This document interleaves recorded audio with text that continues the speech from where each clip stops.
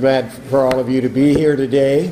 And after that message this morning, I wanted to go out and find somebody from another nation here in Greenville and tell them about the Lord. Didn't you have that? Lord, let me speak to someone the gospel that doesn't have that from their background. And thank God for that message. We're glad to be with you together, and we are needing a little of this to clear out so we can have some more room, right? But we're glad for you. And we're going to turn in our Bibles to Leviticus 16. We're going to do a kind of a combination. We've looked at the tabernacle and Christ in the Old Testament. We're now beginning to look at the feast. I will finish the feast series next week, but I'm going to go into this one handout that I've given to you, and I want you to reflect on these things that are listed here on the Day of Atonement. That is the sixth feast of the Jewish calendar year. And the high priest was the only one that could go into the holiest of holies. You remember our diagram. And he did this once a year, and this describes some of what happened. But as we go into this, I want you to notice the different animals and the different types of sacrifice or manipulations and maneuvers that go on. So listen to it carefully as I begin in verse 5. And he shall take of the congregation of the children of Israel 2 kids of the goats for sin offering, and 1 for a ram offering, burnt offering. And Aaron shall offer his bullock of the sin offering, which is for himself, and make atonement for himself and for his house. Notice a bullock or a bull. He shall take of the 2 goats and present them before the Lord at the door of the tabernacle of the congregation. We know where that's located. And Aaron shall cast lots upon the 2 goats, 1 lot for the Lord and the other lot for the scapegoat. And we've talked about that a little bit, about one is going to be sacrificed. The other one is going to be a picture of removing Israel's sin. One is the covering of the sin. The other one is the removal. And Aaron shall bring the goat upon which the Lord's lot fell and offer him for a sin offering. But the goat in which the lot fell to be the scapegoat shall be presented alive before the Lord to make an atonement with him, and to let him go for a scapegoat into the wilderness. And Aaron shall bring the bullock of the sin offering, which is for himself, and shall make an atonement for himself and for his house, and shall kill the bullock of the sin offering, which is for himself. And he shall take a censer full of burning coals of fire from off of the altar. Now that's the altar of sacrifice or slaughter, literally is what it means, the brazen altar. You remember that? So he's going to take coals from before the Lord, and his hands full of sweet incense, beaten small, and bring it within the veil. Okay, and he shall put the incense upon the fire before the Lord, and the cloud of the incense may cover the mercy seat. So he's inside the veil with a cloud of smoke. Why is that? So that he not directly look and gaze upon the glory of God and die. That's what we see. It says, so incense may cover the mercy seat that is upon the testimony, that he die not. And he shall take of the blood of the bullock. And by the way, that tradition that they tied a rope to the high priest may very well relate to this statement. We don't want to have to go in and retrieve our high priest who died because he did something wrong before the Lord, because we might die going in to retrieve him. And that's really, there's a reverence there that sometimes we don't get as American Christians, because we tend to be casual a lot of times in our worship. You know, God's our buddy here in America, but there's a missing of reverence to a certain degree, I think, that comes about because we have so easy access through the blood of Christ into God's presence, we sometimes forget the holiness of God. But he says, and he shall take of the blood of the bullock and sprinkle it with his finger upon the mercy seat. He's manipulating the blood or applying the blood, speaking of the fact that this is going to cover the law on the mercy seat, and there's an atonement or a covering being made by the blood. And before the mercy seat he shall sprinkle of the blood with his fingers 7 times, and then he shall kill the goat of the sin offering that is for the people, and bring his blood within the veil, and do that which that blood as he did with the blood of the bullock, and sprinkle it upon the mercy seat and before the mercy seat. And he shall make an atonement for the holy place because of the uncleanness of the children of Israel, because of their transgression and in all their sins, and shall do for the tabernacle of the congregation that remaineth among them in the midst of their uncleanness. Now let me just say something. Where people are sinners, the place has to be sprinkled with the blood, not just the mercy seat. And I want you to think about it. This is Jesus going to heaven with his blood, in the reality of it, the typology of it, and what's he doing? Sinners are up in heaven, and the blood of Christ cleanses heaven because sinners contaminate heaven. Now, I'm realizing our sin nature is going to be taken away, but there's a picture of this. Even heaven has to have the blood sprinkled upon it if sinners present.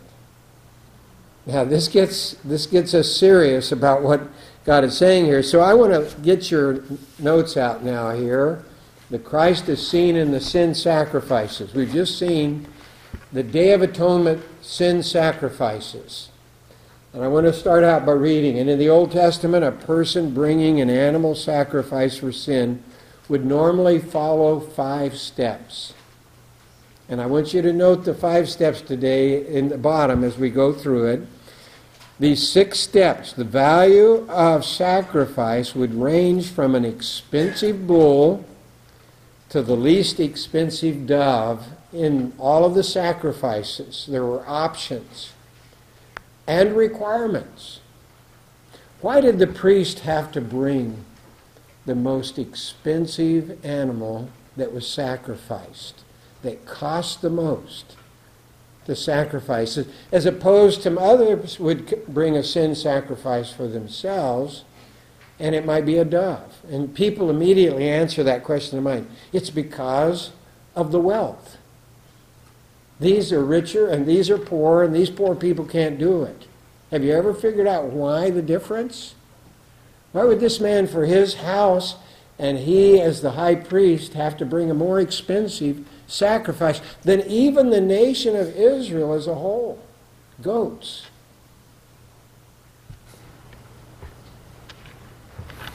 I see some wheels turning. You haven't thought about this, have you? Well, just read the rest of the paragraph, all right? The value of the animal to be sacrificed was determined by the degree of influence the sin or the sins had.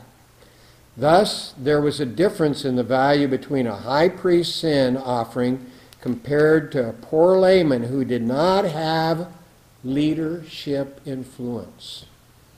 If a priest, the high priest, or a preacher today, put it in that category, me, anybody ordained in the ministry sins, does that have greater influence on people with that sin? Oh, it does. I remember whenever I challenged 100 men in this room across about how to stay in love with your mate because of a sin of a leader that had been here at Morningside. And I remember one of our missionaries came up to me afterwards and said, "Oh, thank you, Pastor Miller. I had lost hope. If this man sinned and fell into this sin, I thought there's no hope for me. I can't stand it." He was discouraged and even convinced that he could not stay out of sin as a potential missionary because of a leader's example of going into sin. So I'm just going to say this. For us leaders, there is a high standard because we have a high influence. And that's why we often pray for our pastoral staff. God, don't let the devil stumble them. Amen. That will cause discouragement, that will cause division. People will leave the church, and God's work will be heard. And some people will drop out of church because of a pastor or an assistant pastor or a deacon's failure. Right? Have you not seen that? And so that high priest had to have a more valued, higher priced, because his high influence. He was the spiritual leader. A prophet would fit in that category as well. You see what I'm saying? Now, we've covered that. So we see this in Leviticus 16 for the Day of Atonement. We read through it, and so I've given you a foundation. Now let us consider the 6 basic steps to bring God an offering for sin and what they mean. These were the sequential steps in the tabernacle that we've just had a study of. First of all, the person would have to go outside of the tabernacle and choose or select an animal appropriate for their sin offering. It might be a dove for some people. It might be a goat or a lamb for somebody. It might be a bull. Now, have you ever stopped to think about the cost of this? Most people didn't live within a 5 to 10 mile radius where they could lead their goat or lead their bull to the temple. This is what the money changers are all about in the temple. These people coming a great distance for Passover, and Jesus comes in there and he cleanses the temple because they're charging exorbitant prices on the exchange from Roman money to Jewish money. An exchange rate that some people get into that too. Canada, our son and daughter-in-law just bought a newer van, not a new van, all right, up in Calgary, Alberta. And I talked to Michael. He's got about 250,000 miles on their old Odyssey, and it's serviced him well, but went to the shop, and it's going to cost thousands of dollars. So you know that decision you have to make. Am I going to pour more money into this, or I'm going to put it into payments for a new or a vehicle? So I think they got a 2017 or 18 now. That's new for them, okay? But I said, Michael, could we get you one down here and it'd be better, you know? He says, no, the exchange rate, the Canadian dollar is only 70 some cents worth to $1 of American, and that would cause us more cost. Well, that's what was happening with the money changers. They were exchanging the money that people were bringing from a distance. It was Roman money or Greek coinage or whatever they came from, and getting Jewish money to be able to buy or give a money offering or whatever in the temple. And they were ripping God's people off on the exchange rate, making it a great profit off of religion. But they also, what is Bethlehem known before besides David growing up there and Ruth coming back there with Naomi and Jesus being born there? What is it really known to for the Jews? Pardon? House of bread. Do you realize that shepherds keeping their sheep by watch at night? These were many lambs that were being raised, and they were perfect without blemish and taken to the temple, and people that came a distance bought them there outside the temple. Okay, we've got that. So the first step is you got to choose one, and what you do is you go and you look, well, that one's not too big, maybe I can get it for cheaper money. That one's, it's got a lame leg. They'll give me a good deal on it. No, you don't do that. It had to be no broken bones, no blemishes, no disease. And what is that picturing? Yeah, Christ. And you know the passage, don't you? In 1 Peter 1, verses 18 through 19, it says, you're not redeemed with corruptible things such as silver and gold, from your vain conversation, your empty life of religious tradition received from your traditions of your father, but with something else. the precious blood of Christ, of a lamb without spot and without blemish. And so it was a sin against God to take the type and make it cheap. You know, the minor prophets, you find this coming up over and over again. Hey, how have you shown me a disreverence, if you could use that term, a lack of reverence? They say, we haven't shown you a lack of reverence, God. And the prophet says, oh yes, you brought the lamed and the maimed and the cheap stuff, and that misrepresents Christ, my Messiah that's going to come. He's the spotless Lamb of God. And so they got into trouble in the Old Testament hundreds of years before Christ came because they were misrepresenting Christ, the Messiah, the spotless Lamb of God. So your selection is, you're going to get the best and the most expensive that represents what God did.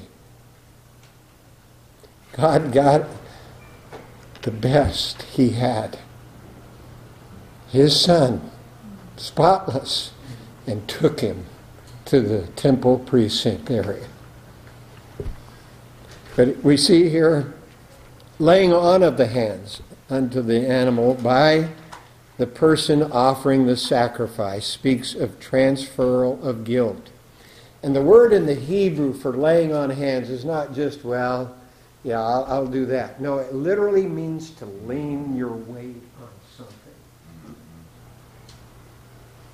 And what does that speak of? Well, the image that God Son had to bear the weight of our sins. When the sins are transferred to Him. So this is a leaning on that animal, pushing it down. And it's the image of transferal of guilt. That's why it had to be done. It's not just identifying with it. It's, I'm taking that which I'm guilty for and liable for punishment, and this is my substitute. I'm putting it on this lamb or this goat or this bull. Okay, and so that's what the offerer had to do, laying his hands onto the animal. And what does Isaiah 53 say? He was wounded for our transgressions. He was bruised for our iniquities. Yes, and all we like sheep have gone astray, and the Lord hath laid on Him the iniquity of us all. And you know what the essence of iniquity really is? Iniquity is just defined in the previous statement in Isaiah 53:6. All we like sheep have gone astray. We've turned everyone to our own way. Our own way is the heart of iniquity. My way. You know, it's kind of like the little baby in the high chair. Me do it. You know, it's my way. No, I don't need you. And that's the way we treat God, don't we? So many times. That's the heart of our iniquity. That's the essence of it. And 1 Peter 3:18, we want to turn there. You know, some of you are familiar with Ed Nelson and from South Sheridan, and this is one of his favorite verses in How to Witness to Souls, a little pamphlet. And he would use it in his witness. I like the Romans Road. Oftentimes I use that, but it's good to tailor-make it. But 1 Peter 3:18 pictures this, what was happening whenever this innocent animal, having done no sin, is now getting the transfer of guilt of the officer over to the sacrifice of this lamb. Let's look at it. Verse 18 says, for Christ also has once suffered for sins. He just had to do it once. He's the just, He's the righteous one, He's the innocent one, for the unjust, in the place. So this is talking about substitutionary sacrifice in my place. Jeff? That's a good verse for Catholics. Yes. Once, because they kill them every time they do on Sundays, the Mass. Once. He's died once and he's only had to die once. You talk to Catholics and you say, have you ever received Christ? Oh, every Sunday. He sacrificed every Sunday. Now, once He suffered. And it says, that he might bring us to God, to get us to God, being put to death in the flesh, but quickened by the Spirit. What a great verse. But that's what we're talking about there, laying on the hands, the just for the unjust. All right, and then we see when they would come, the next step would be the offerer slaying the animal. Now, how would you like to be in that religious system that God required? Some of you can't kill a flea. You don't want to. But you got now this animal, and maybe you raised it, and you're within 5 miles of the temple, and you bring it, and you fed it, and now you're going to take a knife and slit its throat right there in front of that altar.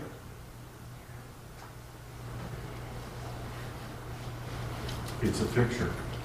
Yeah. I remember the day when it hit me. My sins slayed Christ. My sins, that wounded, bruised, that word has to do with crush. Slay and crush by my guilt being put on him. You know, one of the debates I remember coming up was our Jewish tour guide over in Israel. This last time I was over there, and I can't remember exactly where it was. I think it was on the hill up by Nazareth where they tried to shove Jesus off the cliff when he said, "This day, Isaiah 61, has been fulfilled. I'm here. I'm the Messiah."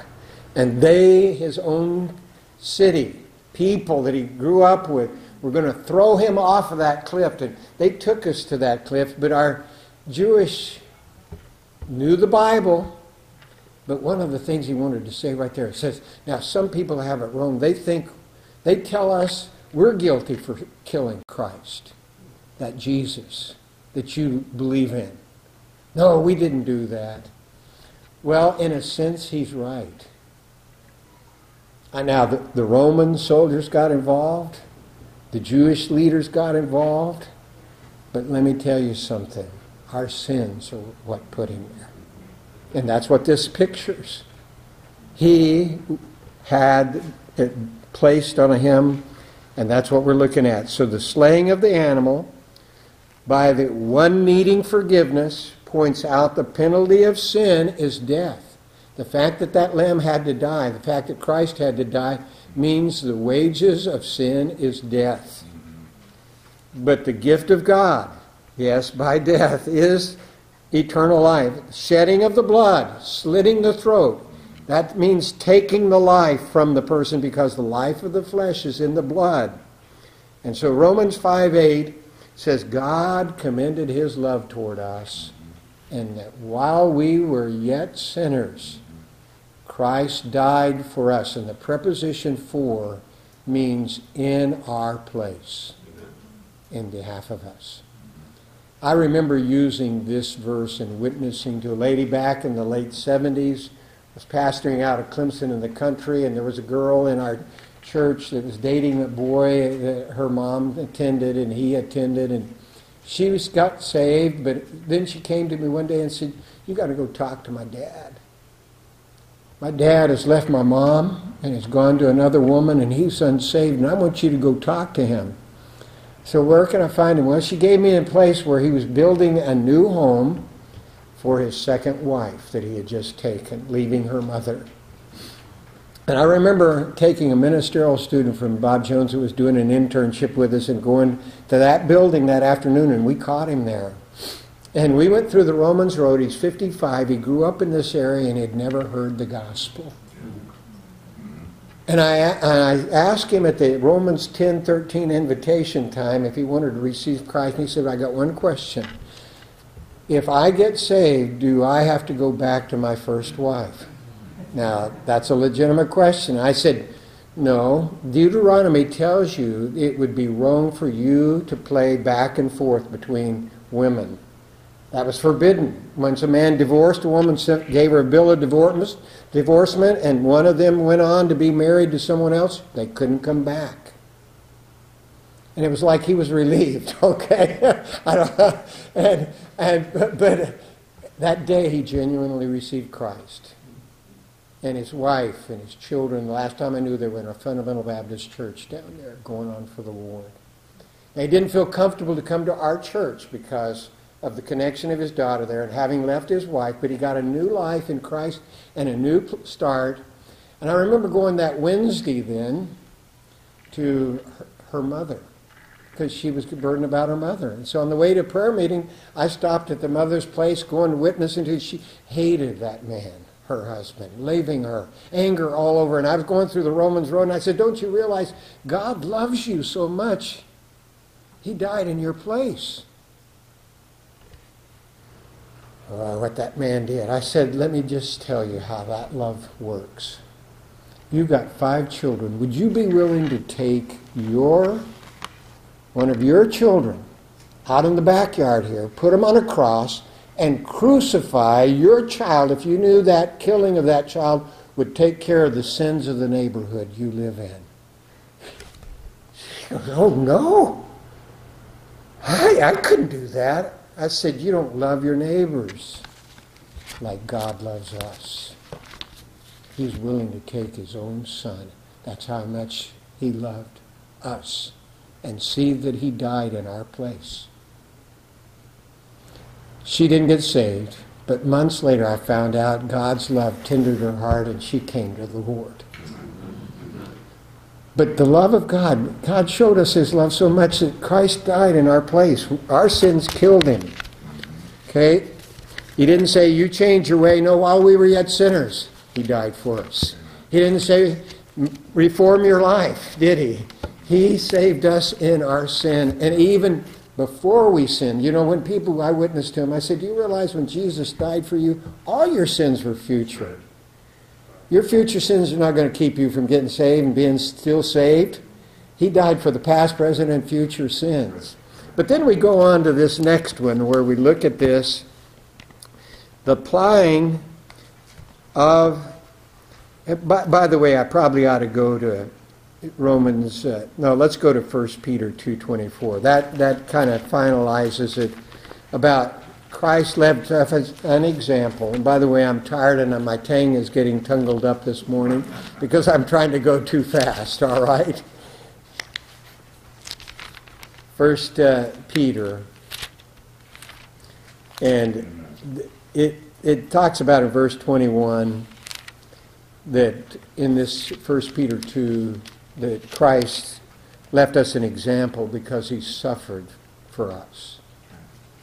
And then he comes down to verse 24 and he says, who his own self bore our sins. Once again, the weight of our sins on him. In our place, our sins in his own body on the tree. That we being dead to sin should live under righteousness, by whose stripes ye were healed. Now, we're going to go to step number 4, applying the slain animal's blood. Not by the offer. He's done. He's slain him, but the priest now has to apply the blood. And so from this on point, the stuff that's done is the priest. Now Jesus, in the fulfilling of this type, he is both the sacrifice and the priest. Stop and think about that. He fulfills both. He's the offering that got slain, and now he's the one that is applying the blood where it needs to be applied. To cover our sins, to present it before God the Father, so we can be acceptable in his sight at the mercy seat or the throne of God. You got that picture? All right, and so this is the next stage of it. So he applies the slain animal's blood. And the high priest on the Day of Atonement, where did he go? He went inside the veil after the censer smoke covered it so he didn't get killed. And he sprinkled the blood on the mercy seat and in front of it. 7 times. The number of what? Yeah. The number of perfection or completion. It's done. It's completed. The blood covers the mercy seat. And so we see this, applying the slain animal's shed blood by the priest, pictured that the shedding of Christ's blood was giving of his life to satisfy the holy and just wrath of God for sin. At the altar of a judgment that happened, but now it's going to heaven. Romans 3, let's turn there. And we maybe will finish with this, and I hope we can get a little more today. But Romans 3. This is what I want you to look at, because many times we quote, all have sinned and come short of the glory of God, and that's the verse we know in Romans 3, isn't it? But there's something that follows just as beautiful after that. And so Romans chapter 3, he comes down to verse 24 and continues the thought that all have sinned and come short of the glory of God, missed the mark, fallen short of God's sinless perfection. And then he begins into how we get this thing applied to us that we need so desperately. And he says, being justified freely by his grace through the redemption. The payment has been paid. The payment was his blood. That's what it means to do, is redeem, is to buy someone or pay for something. That is in Christ Jesus, who God has set forth to be a propitiation. Propitiation is a big word. Most of you can't spell it, and most of you can't pronounce it.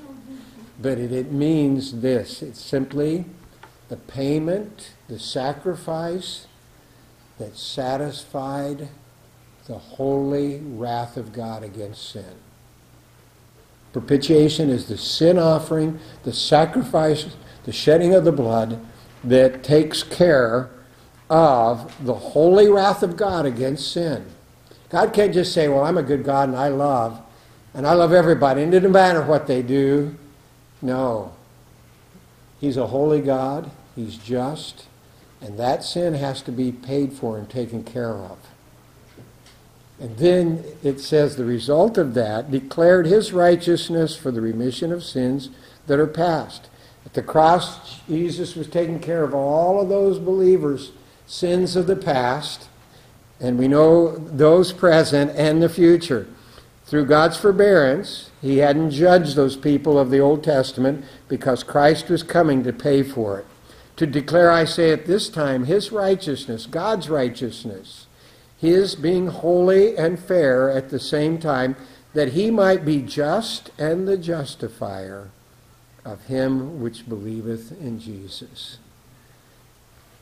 God lost none of his holiness, none of his justice when he sent Christ. It made him just to be able to forgive people, because he had seen to it that the payment has been made for us, that his holy sinlessness demanded punishment and death, and he killed his son. He wounded him. Our sins wounded him, but in essence, God really killed his son. Like Abraham up on Mount Moriah lifting that. That was a picture of what God the Father was going to do with God the Son. And you remember when we talked about the angel of the Lord saying the Lord will provide a ram, and that was Christ incarnate. Christ was there on Mount Moriah saying, in years to come, there's going to be someone march up on that, and that's me, the ram.